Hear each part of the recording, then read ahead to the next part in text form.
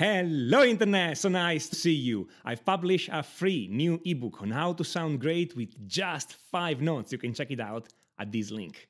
And now, your questions.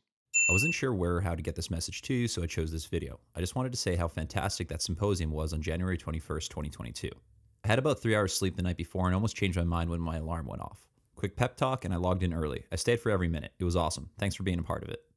And thank you for coming. And if you guys are wondering what is this all about, we had this guitar summit. It was an online event, free. We went on for nearly 8 hours, I think, with different people presenting various guitar master classes and tricks and ideas, etc. And we had a lot of fun. And if you guys want to be in the loop for those events, there are going to be more. I do recommend going on my website and subscribing to the mailing list, because some of them I do not announce them on YouTube. There are reasons for that, but just go there, get on my mailing list, so you're sure you're gonna get all the announcements for those events, and several of them are completely, absolutely free, so you can do them. No string attached. Well, okay, the string attached on your guitar, sure. Terrible joke. Okay, but you can go there and you're gonna get all those announcements and not gonna miss any single one of them. My finger has its own brain. It's moving like tentacles of Dr. Octopus. Well, we are in the same boat. When I was starting, my hand had a brain on its own. Practically most of people, when they start, have this, whether they realize it or not. If anything, you're in a good situation because you do realize it. Several beginners don't realize that their hands are doing whatever they want and they cannot control them yet. It's a good start. Now, what do we do for that? The idea is, whatever you're playing, chords, scales, whatever, I want you to slow down and relax, because we need to take back the control of your hands. So how do you do it? Let's say you want to play, I don't know, a little fragment of a scale, okay? I'm gonna play maybe this part of the pentatonic. Okay, nothing super complex, but the idea is you are gonna start to play slow. Okay, and I know it's a pain to play things slow, okay? And the idea is you play this, you start playing this, and at a certain point you just stop, okay? So you just do this. And you stop. Freeze, don't do anything. Don't take the hands away from the guitar, just... And look at your hands and see where they are, see what they're doing, okay? See if they're in a strange position. If they're in a strange position, just correct the position. And most likely you're gonna find that your hand have a lot of tension in them. So what do? You take your hands and you relax them, you shake them in this ridiculous way that I'm doing right now in Word Vision in this YouTube channel, so everybody can take this clip and make a funny video about me. Okay, so just shake your hands and come back, freeze again, make sure there is no tension, take the tension away, and you keep doing this way. So you just simply play, freeze, observe what's happening, and relax your hand. Play again, freeze, observe what's happening, and come back again. And what you're doing here is that you're giving your brain an occasion to reconnect with your hand every time you stop. Now, when you do this kind of practice, for the first 10 minutes, nothing happens. It looks like you are doing something that has no effect, okay? The second or third day, you're gonna start to notice something magical. You're gonna start that you are actually reconnecting with your hand. You are actually controlling your hand. Okay, so again, nothing happens at the beginning, but then it happens, okay? And then you start to get this new awareness of your hand. And then you don't need to do this exercise anymore, okay? Or if you need it later in the future, you can still do it, but it's not that you have to do this forever, okay? You do this, get control of your hand, and then you can keep going with whatever else you were doing. And it's totally worth doing this exercise, even if it looks like you're doing nothing, because it helps you playing whatever you want to play. Practice with a goal and don't forget to enjoy playing. Time is gold and let's not waste it. Yes, exactly. This guy gets it.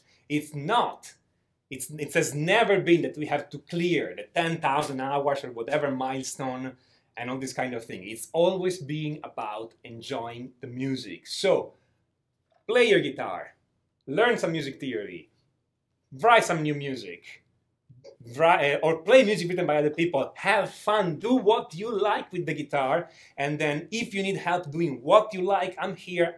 You can find other people. The internet is big, okay? You can find exactly the person you need that can teach you and help you doing exactly whatever you want to do.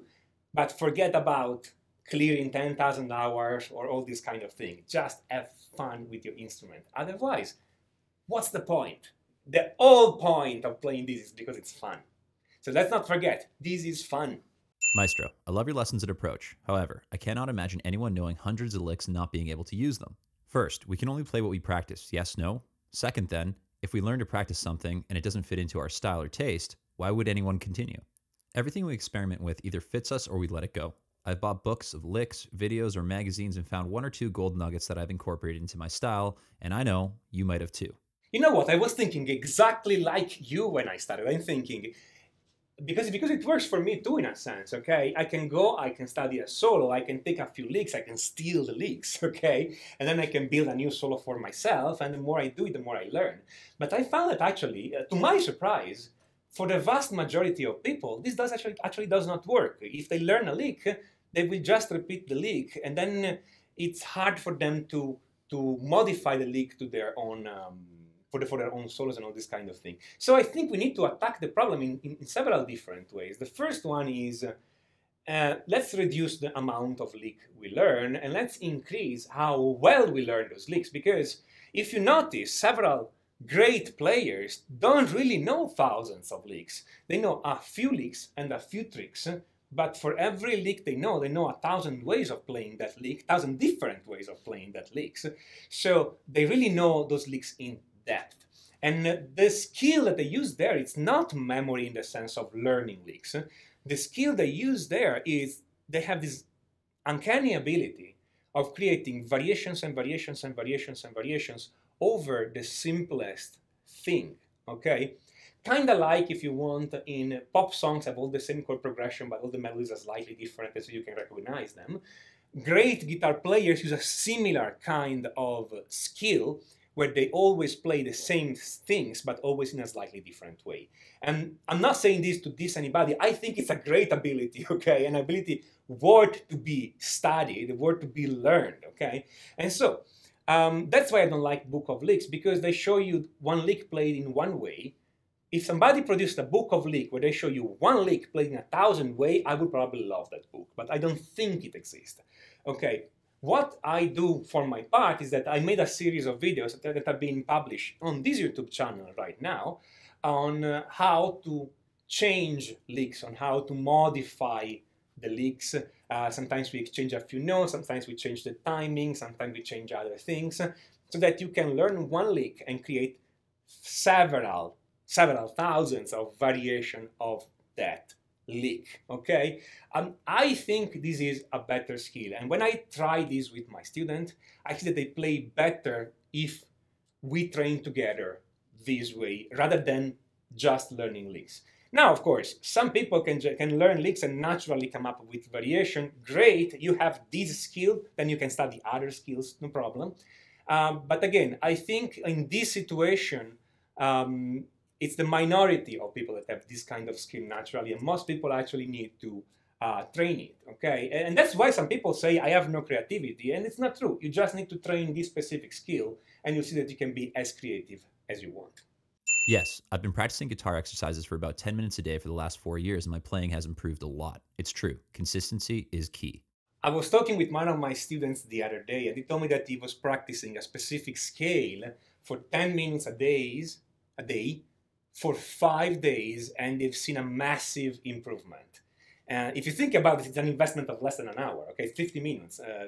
10 minutes a day for 5 days for a massive improvement. He was telling me that his hands feel more relaxed, and it's still not perfect, it's still not perfectly in time, but the hands feel more relaxed, it's much easier to play, the speed increases a little bit. The thing is this, it's when you practice at the beginning, nothing seems to happen, and this discourages most people. But if you can just stick to it for a little bit and be consistent, you are going to see results, and you're going to see results really fast. Okay? If you're not seeing results, it's because you may not be practicing the right way. In this case, I will consider asking help. Ask me, ask some other people. A great person to ask for this is Mike Filipov at practiceguitarnow.com. It is quality time you spend with your instrument to get better at this. And that's true for everything on guitar. It's true for technique. It's true for theory. Some of the theory right now that you can see in this channel right now may look very abstract or complex to you, but if you are consistent in studying the basics of theory, you see that this is going to be easy in a very short amount of time. And then you are going to wonder, like many other students have told me, they're going to wonder, what was difficult about this in the first place? I'll tell you what was difficult. It was unfamiliar. You were not used to thinking in that way. But then you learn this new way of thinking and everything becomes easy. So, yes, consistency is key. And you can learn literally whatever you want on this instrument and in music.